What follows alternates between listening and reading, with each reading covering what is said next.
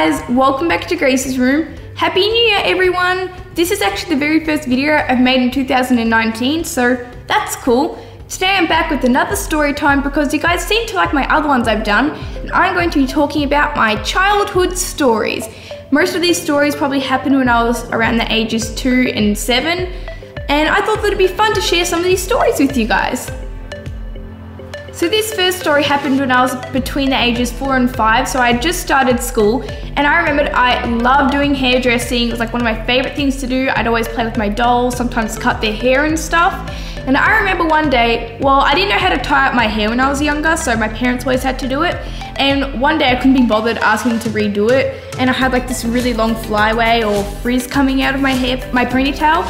So I thought I put my hairdressing skills to work, and I got a pair of scissors from the bathroom and I cut it off. I didn't actually cut it all the way from like the root, it was kind of like halfway. So I just had this really weird piece of hair sticking out, and I thought I just got away with it. But then an hour later, Mum called out to me because she found all this hair in the bathroom sink, and I was guilty. And for like the rest of the year, I had this really weird flyaway just coming out of my hair. I should not have cut my hair.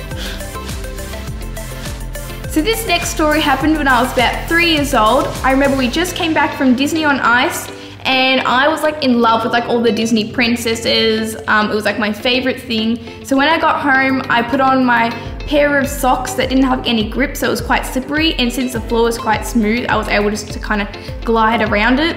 And as soon as we got home, I put them on and I started twirling around the table and stuff. I thought I was very graceful and like a princess. We also had this couch to the side that was quite hard, like the back of it.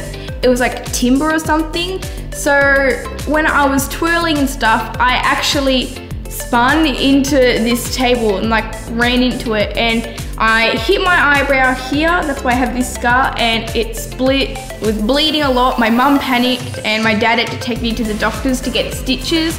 I just remember it not looking very pretty, and I think I was quite brave, my dad told me when I got the stitches, but that's why I have this scar. It's very annoying. I think sometimes I like to fill it in with like some eyebrow stuff because it's very annoying, like the way like the hair's grown, because hair doesn't grow there anymore. It kind of goes like around it. So now they're kind of like different shapes, but yeah, silly me.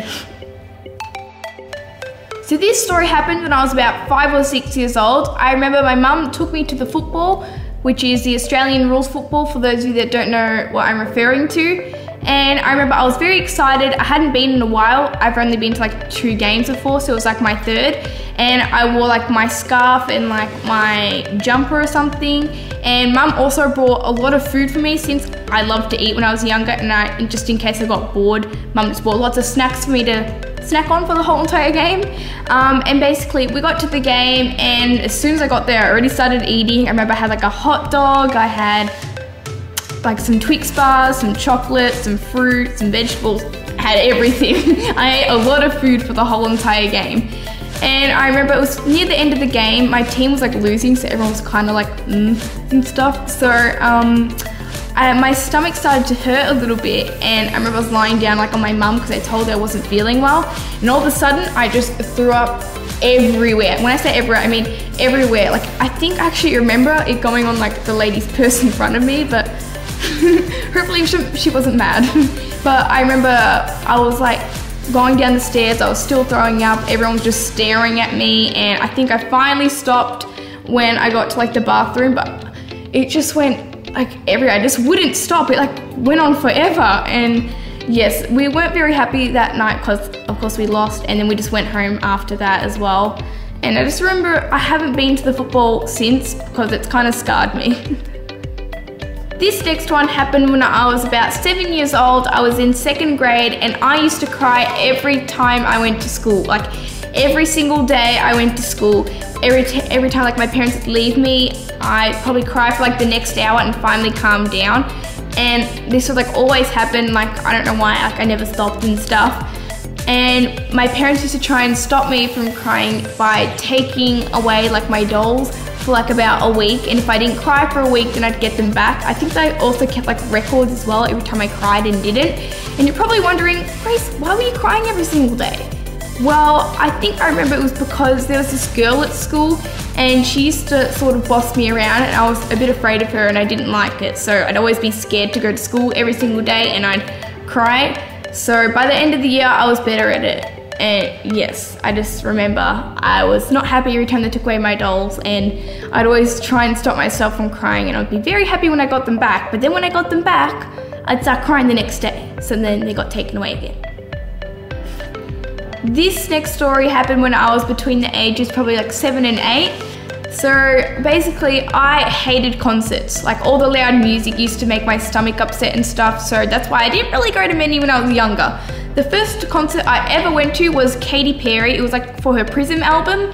And I remember we got there, I went with my dad and like my auntie and my cousin maybe. And I remember that as soon as we got in there was like some music already going on. It just was like my very first concert. I was very like nervous and stuff. Like there was a lot of people there. So my dad had to actually take me out of like the concert, and I got earbuds and I kind of walked around for a little bit. And then I went back and she sung and all that, and it was really good.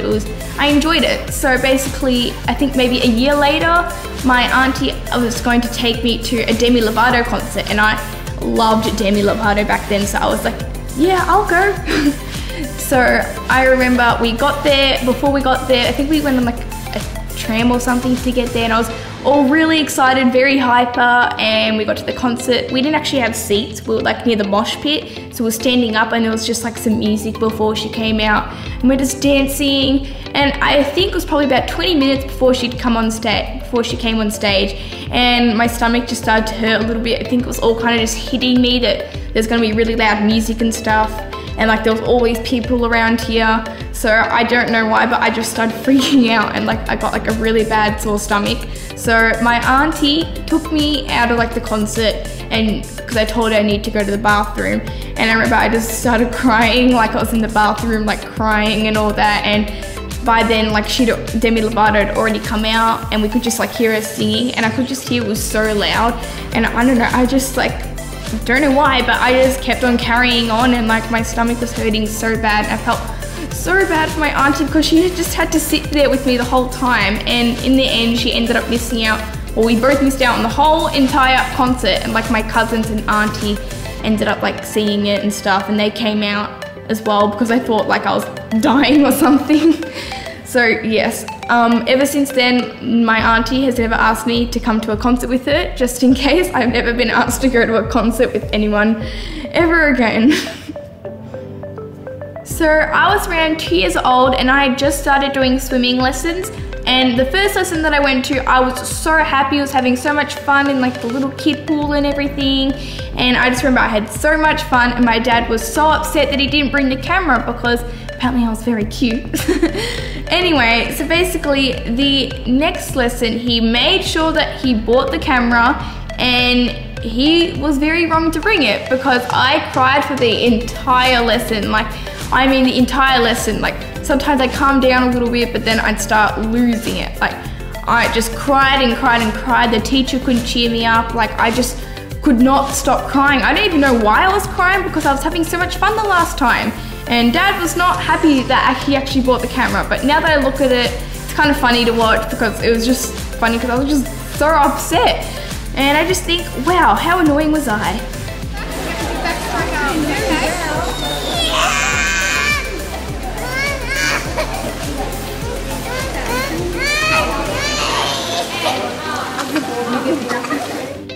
How embarrassing is that? So I was about 5 years old, and we went on our very first trip overseas. We went to Disneyland, and I remember I was super excited because I love Disney, the Disney princesses and everything Disney. So the night that we got there, it was quite late at night, like probably 9 o'clock or something, and that's when we actually heard the fireworks coming from the castle. And as soon as I heard them, I was like, nah, don't like it. I think when I was younger, I did not like loud noises at all. And as soon as I heard them, it upset my stomach, and I'd already decided then, like, no, I don't want to go see them tomorrow. But my parents, like, they really wanted to see them. So the next day when we went to the park and everything, I met the Disney princesses. I actually have my little autograph book, and see, I have like all the signatures and stuff.